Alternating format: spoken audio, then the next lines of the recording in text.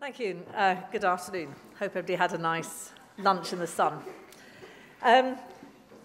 Good. So I'm going to introduce a couple of frameworks that I've developed and find helpful in designing behaviour change interventions. And the starting point for this talk is that, as we all know, interventions are complex. They have several potentially interacting techniques that vary along many different dimensions. So they vary in the content or the elements, or what we might call the active ingredients of the intervention.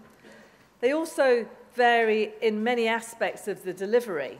So the mode of delivery, intensity, duration, then who's delivering, who's receiving, the setting, and then finally, also they vary in the adherence to delivery protocols, so either the adherence to what's intended or, in terms of digital interventions, the engagement of people with what's potentially there to be used. And this was 12 years ago that Karina Davidson outlined these dimensions. We also know that interventions to change behaviour have had very variable effects. We just need to look at the Cochrane reviews of evidence or the NICE reviews to see that. And if we're to improve our interventions, we need to, what I've called, unpack the black box of interventions. We need to know what's in those interventions, what are those interventions about, in order to understand them. So what is in the black box? How do components have their effect, which comes back to theory that we were talking about before lunch, and how can we use this information to design more effective interventions? So rather, as I was saying about theory, also when you look at interventions, their descriptions in the public literature are very vague and they tend to lack detail. And even when they do have more detail, those details can be quite inconsistent with varying terminology across different groups, and I'll illustrate that in a minute. So we need good, clear descriptions using language that's understood by everybody so that the same term is used for the same component. I mean, imagine in medicine if different doctors were referring to different parts of their pharmacological interventions by different labels. Firstly, the effects would not be very good, and secondly, their science wouldn't develop.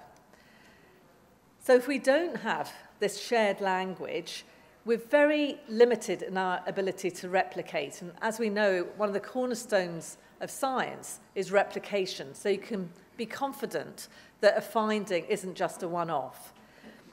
We're also limited in our ability to implement effective interventions. All those resources may have gone into developing interventions, gone into systematic reviews to synthesize the evidence. We've come up with something that seems to be effective, but if we don't have clear detail, then we can't implement what it was that was found to be effective.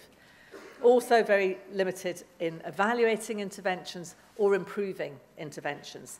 So, you know, it's the first step, really, of science, to have really good, clear descriptions of what we're doing.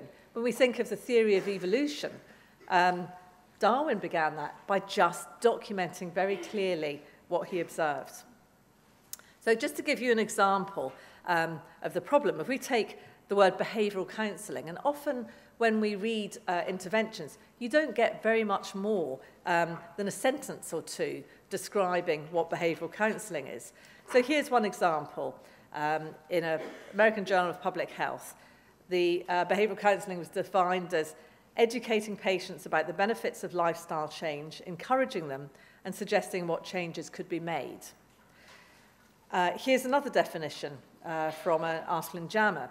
Feedback on self-monitoring record, reinforcement, recommendations for change, answer to questions, and general support. Now, I don't know which of those definitions you think is a better definition, which coincides with your understanding of what behavioural counselling is. To some extent, it doesn't really matter, because the main point I want to make here is that the same word is being used in very different ways. And so if we're wanting to build our evidence about behavioural counselling or use behavioural counselling in an intervention, we don't really know what it is. To give another example, contrasting biomedicine with behavioural science and taking the example of a smoking cessation intervention. If we take varenicline, which is the most evidence-based pharmacological intervention, here we have the intervention content.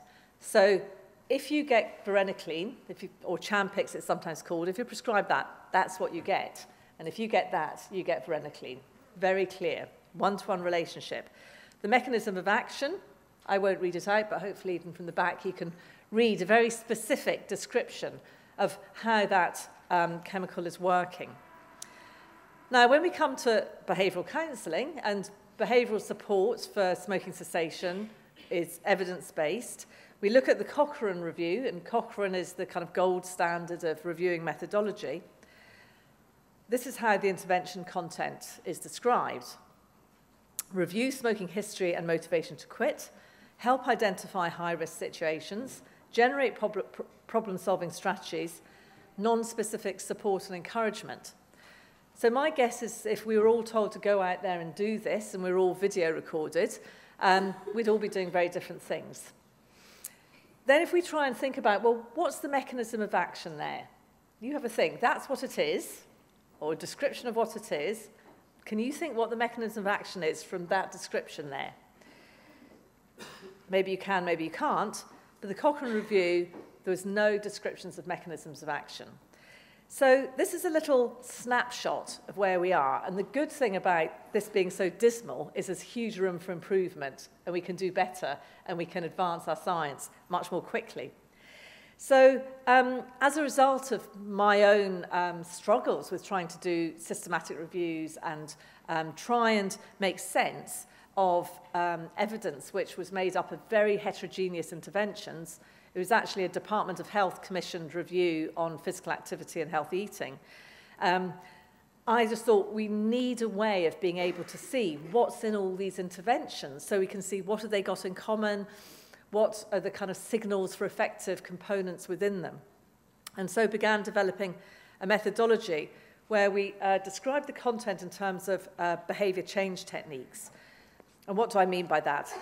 Active ingredients within the intervention designed to change the behaviour.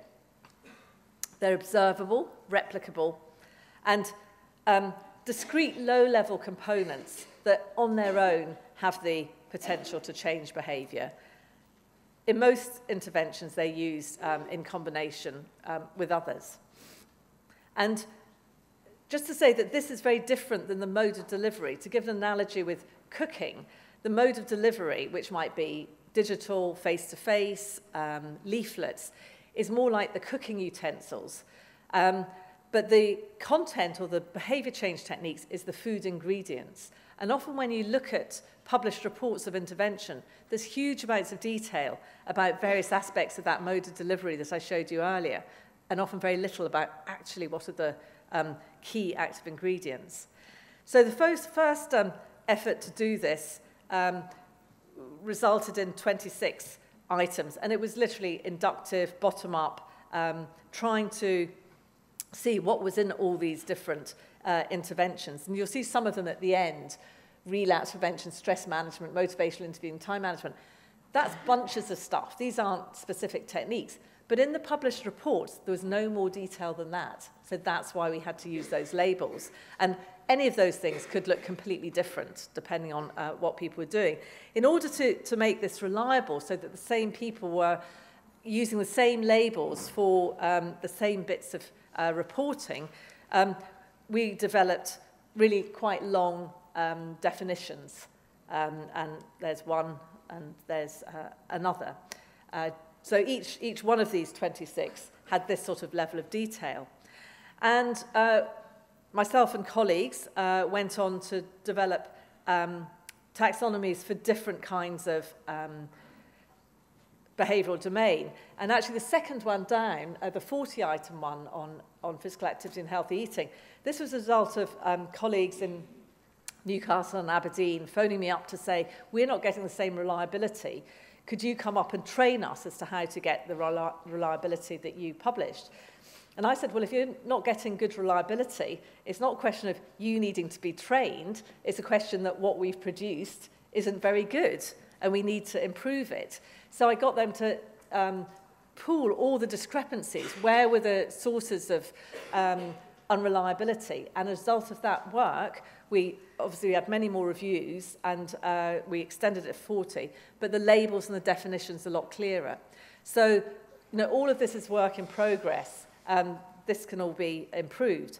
And then we developed ones in different behaviours. But then what I realised is, I said at the beginning of this talk, the importance of having shared terminologies and doing things collectively. And what we were really doing was fragmenting the field rather than integrating it, so using slightly different taxonomies for different literatures.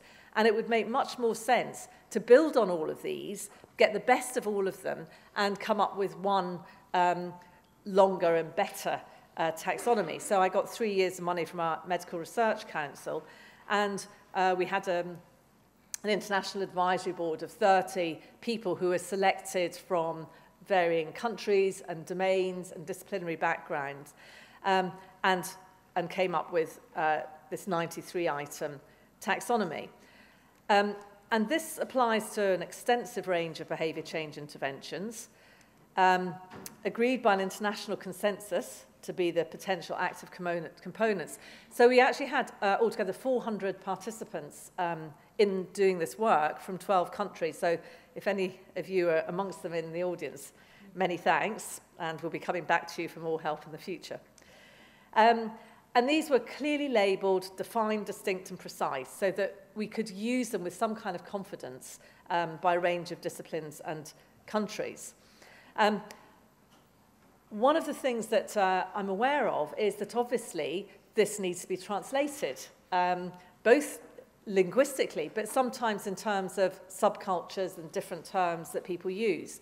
But what we're hoping is that people will start with this as the sort of skeleton and then adapt it, but again with clear rationales, so people can see what was adapted and why it was adapted, so people can keep coming back to a call. And we call this, if you see V1, for a reason. It's version 1. Everything's work in progress.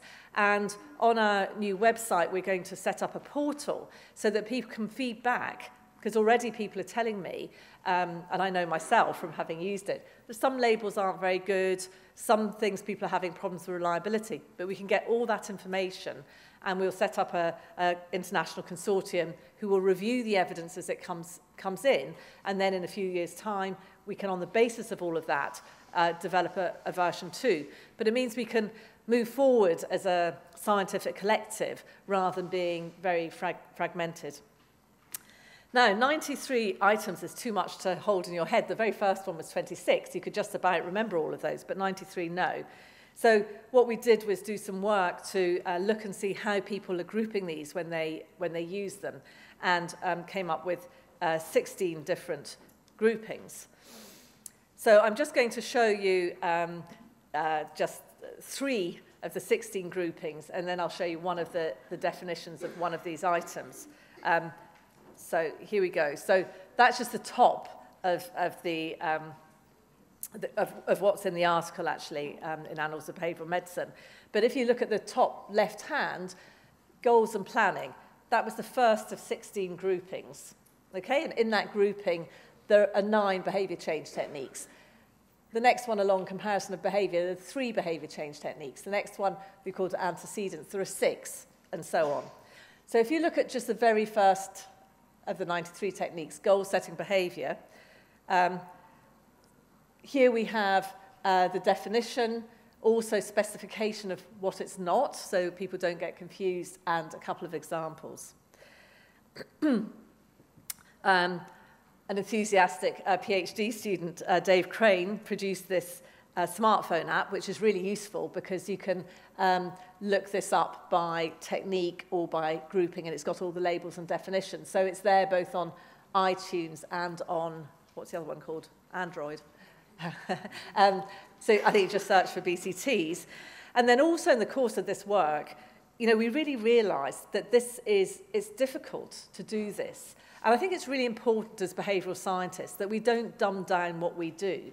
Everybody behaves and sees other people behaving. Everybody's got their own lay theories about behaviour. But it doesn't mean that what we do is easy. And doing it well is really difficult. So what has become obvious, that the skill of identifying and correctly labelling what people publish in reports is a very skilled job. And we were asked so many times to do workshops all over the world, and I've got a very small team, and we just couldn't do it all. So we've developed an online training, which is free. So that's the URL, or if you go onto the UCL Centre for Behaviour Change, you can get it through there. And that was based on a lot of the workshops that we'd done. Okay, so what does this do? This provides an agreed standard method to describe interventions accurately, to design interventions, to evaluate. For example, we heard earlier about factorial designs. So you can begin to identify which of these active ingredients in complex interventions are having a role, because some may be very effective, some may be doing absolutely nothing, and some may actually be counterproductive. So one can begin to do that. And I think somebody mentioned N of 1 designs too earlier, which is another good way of doing this. And also very helpful in systematic reviews, can begin to bring this together. And I don't know if people have read NICE's National Institute for Clinical and Health Excellence, their reviews of behaviour change, but they use this approach to try and make sense of it. Okay, so earlier I mentioned there's two different kind of approaches to designing interventions. There's using formal theory that I mentioned earlier, but now what I want to talk about is using an integrative theoretical framework, the behaviour change wheel. Actually, I also said the theoretical domains framework, but unless anybody's particularly interested at the end, I won't, just because of time. Better to have the time for discussing. But it's basically an elaboration of part of this. So, traditional approaches to intervention design. A colleague of mine refers to the Islagiat principle. Now, probably none of you have heard of this principle. It stands for "it seemed like a good idea at the time." And sadly, that's kind of quite a lot of people, including us, I'm sure, can see that we've all been there. So we can do better than that. So here are the steps. The first thing is understand the behaviour trying to change and make a behavioural diagnosis. And I'd say if you take one thing away from this talk, take that away. Really start from understanding the specific behaviour in its specific context. Because if you don't get that right, nothing else will follow. And when you go to see your general practitioner with a problem, you don't want to walk out of that with some prescription of what to do without the GP having done a very thorough examination and come up with a diagnosis that you have some confidence in.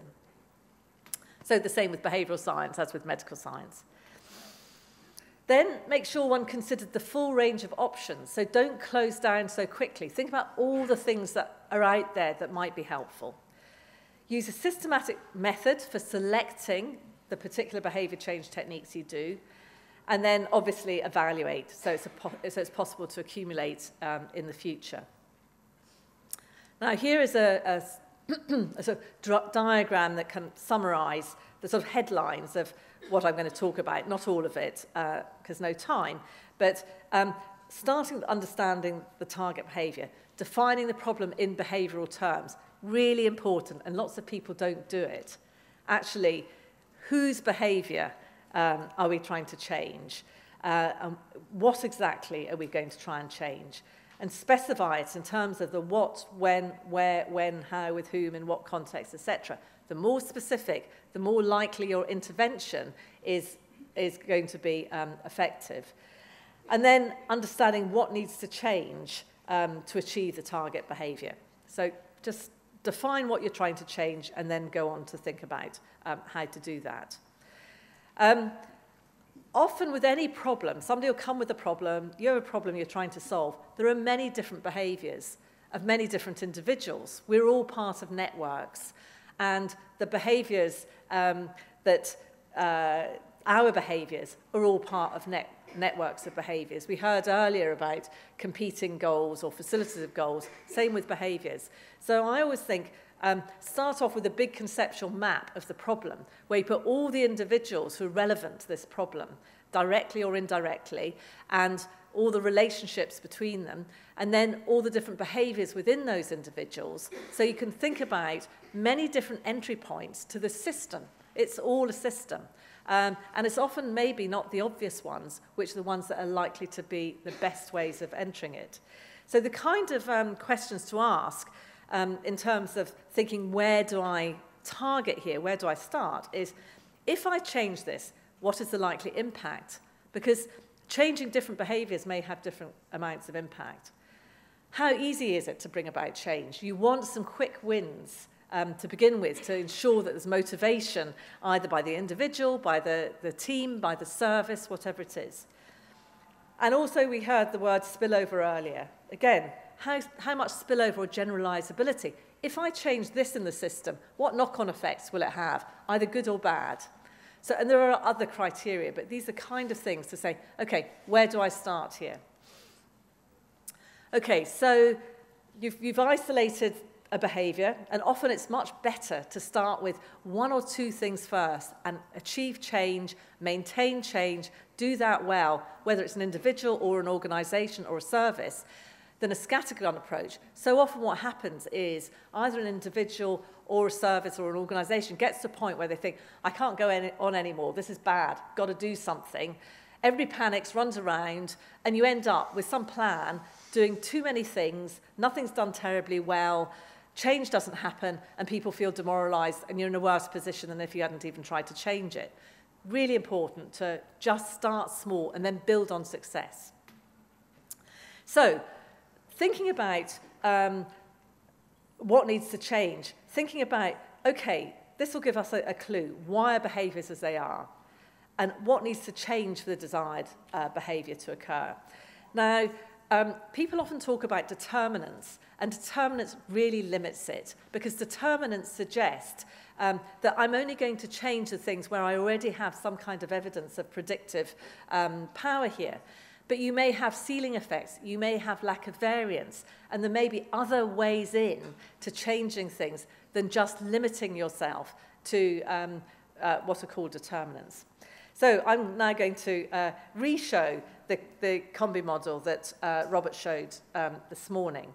And the important point is just to think about behaviour itself is part of a system and itself is a system. Now, my thought experiment, no point doing it, because Robert showed it to you this morning. But I was going to ask you, well, maybe it's a test of your memory. For behaviour to change, what three conditions need to exist? And the clue is in the C and the O and the M. So do you remember it from this morning? C's? Yeah? O? Yeah, and M? Motivation. Yeah, great. Okay, and what I've done here is, or what we've done here in this model, is to further subdivide capability into psychological or physical ability. So psychological is skills and knowledge.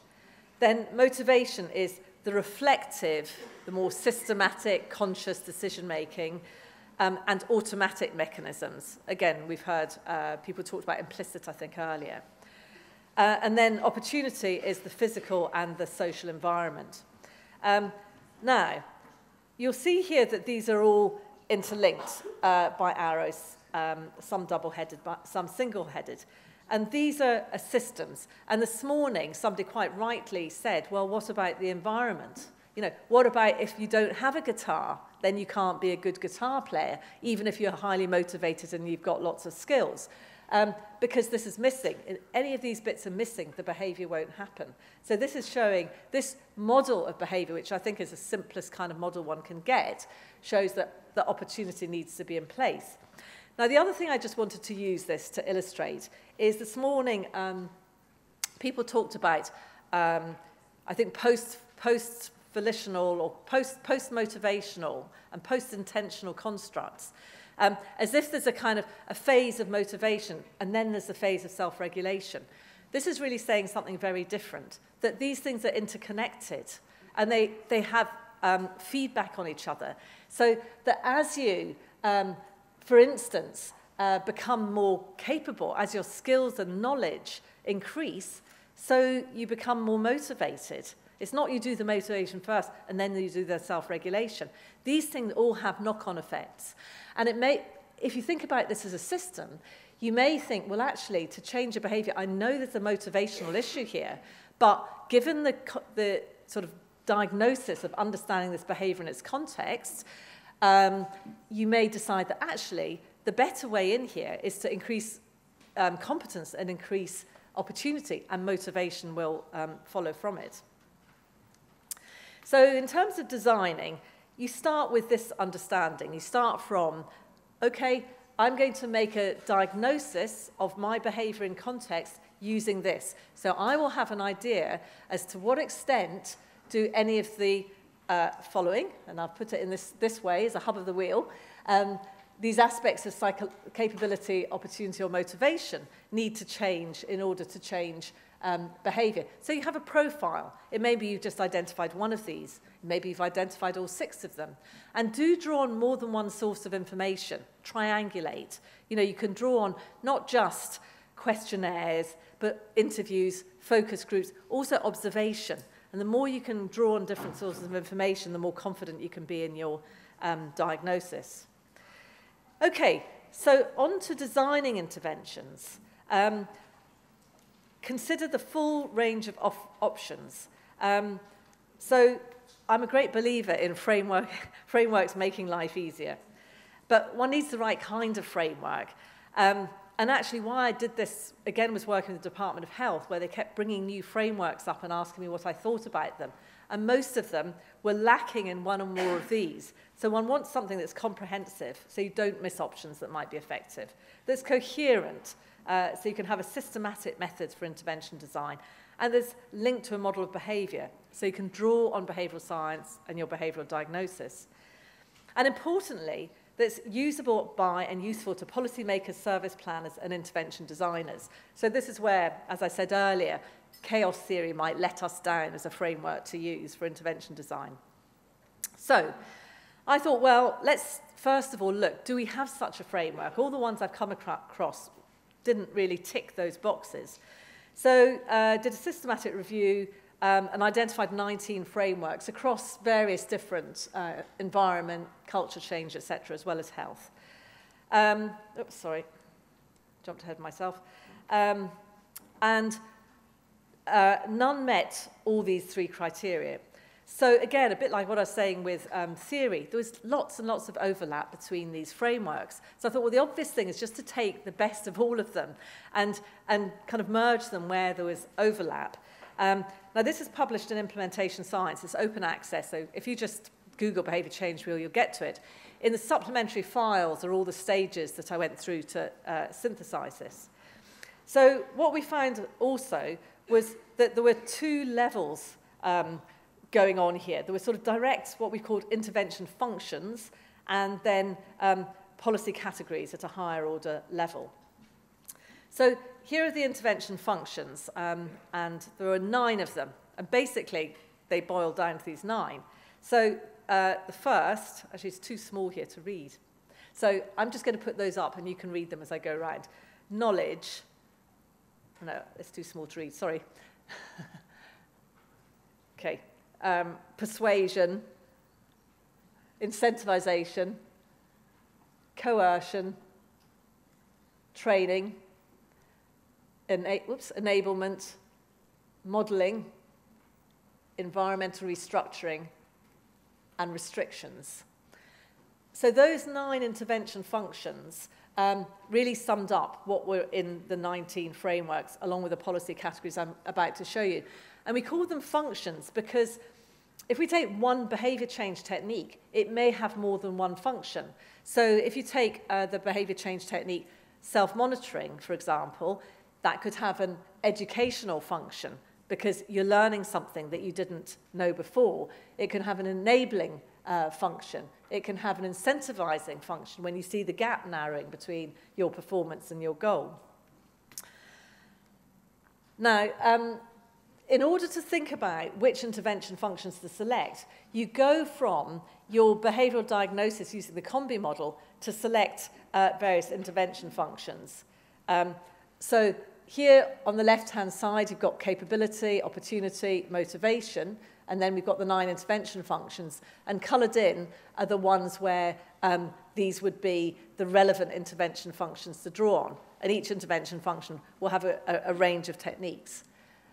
So to give you an example, say we wanted to increase participation in cycling to work amongst a group of employees. The behavioural diagnosis would be employers are unlikely to take up the scheme because they don't have a bike to use, similar to the guitar problem. So what needs to change is the physical opportunity. And so therefore you select the intervention functions, which in this case would be environmental restructuring, and then select the behaviour change techniques. So there are 2 of them there, adding objects to the environment, restructuring the physical environment. Now that's a very simple example, but just gives you an example of how to do it. So the end result would be employees were given bikes to use and cycle racks were installed in the office car park. Okay, policies. There are 7 policies here.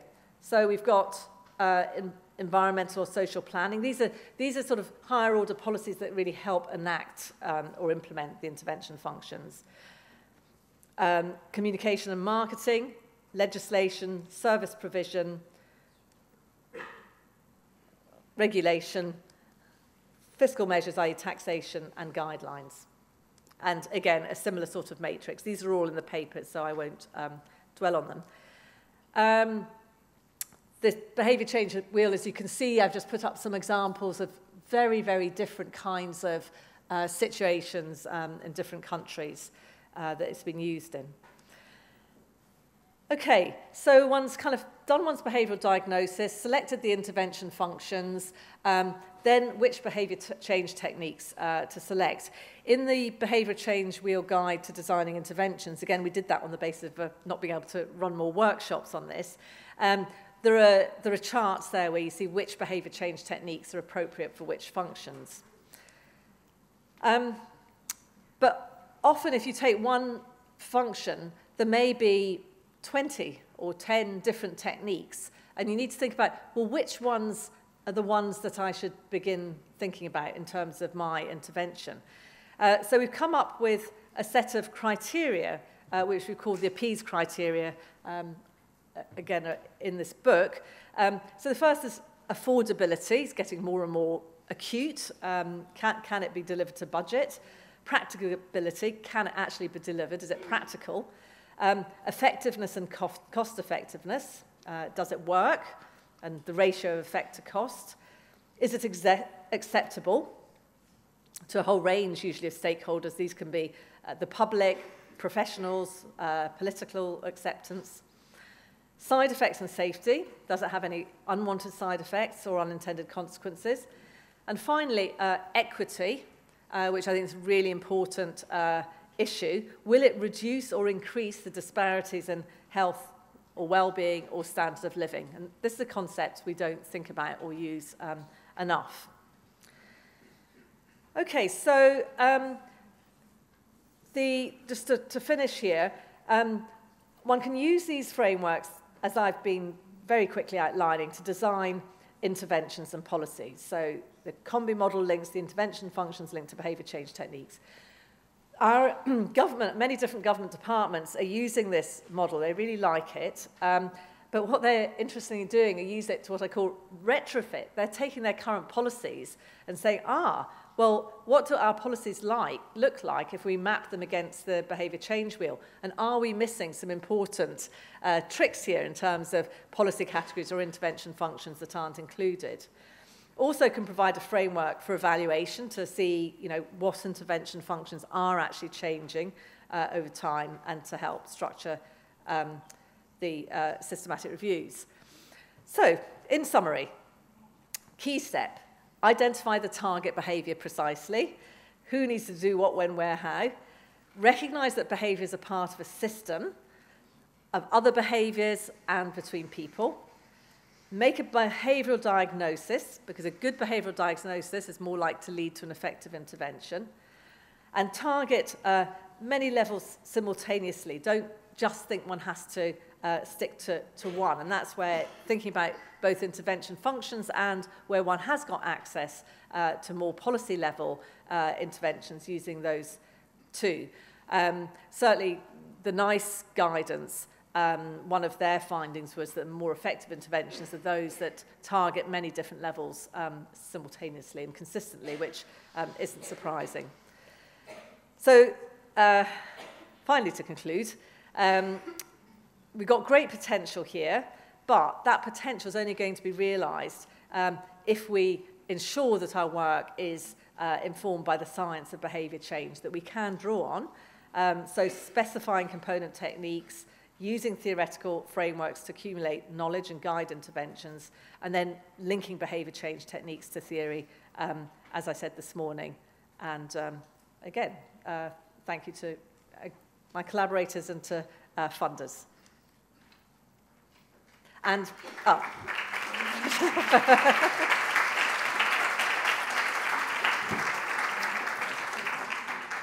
was just going to say that the UCL Centre for Behaviour Change that I direct has a lot of these resources all on there, so do go and visit. Thanks.